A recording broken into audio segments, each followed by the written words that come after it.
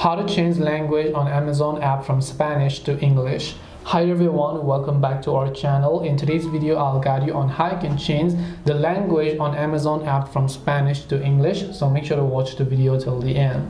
In order to change the language of the Amazon app from Spanish to English, now maybe you chose Spanish intentionally, or maybe you don't understand Spanish, you don't understand any interface within the Amazon app, how you can go ahead and then change the language to English. Well, it is very simple. As be it Spanish or be it Dutch or be it Hindi or whatever else, just go ahead and open the Amazon application. Even if you don't understand the language, just follow my steps.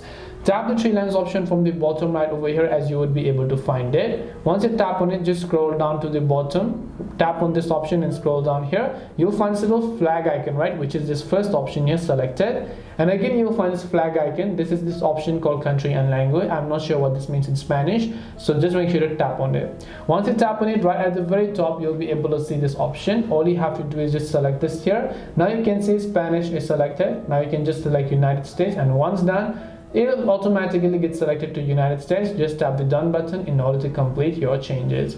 This way you can go ahead and basically change the language. Now you can also just come to the three lines option here and then just scroll down again, tap on it, tap on this option over here, and now here you can see still this is selected to this, or you can see language is still set to Espanol. You can just select this option, and now you can just go ahead and select English in this way over here as well.